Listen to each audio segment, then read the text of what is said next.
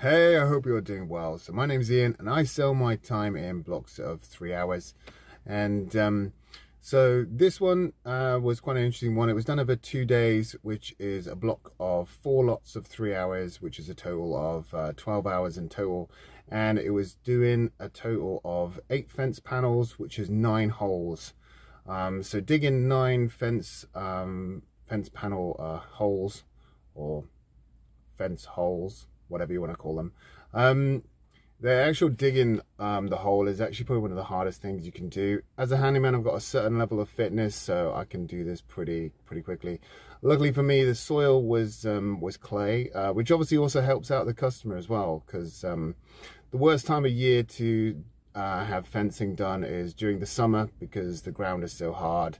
Or it's when it's frozen, because that's another bad time to get your fences done, because the guys digging it obviously have to go through whatever the soil conditions are at that time.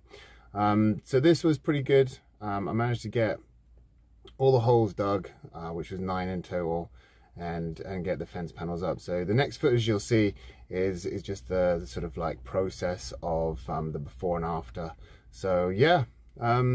Thank you so much.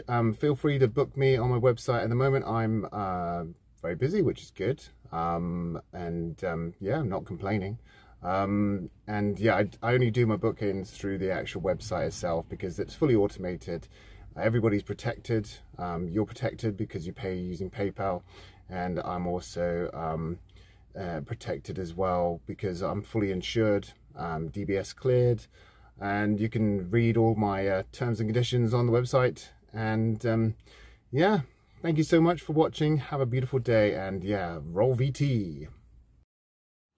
Beautiful. So this is the before. Here we have the fencing question, and the process that I'm going to be doing is removing parts of the fence, mainly this sort of like screening. And then this is the clay, so it's pretty goopy stuff. Gets on everything, sticky, pretty difficult stuff to work with. Yeah, just very interesting.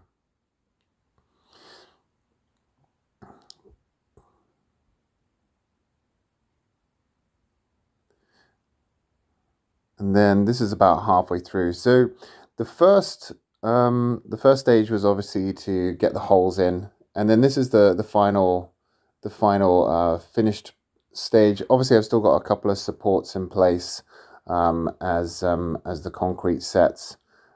So yeah, let me know what you think. It's always nice to hear from you guys in the comments, and yeah, take care and have a beautiful day.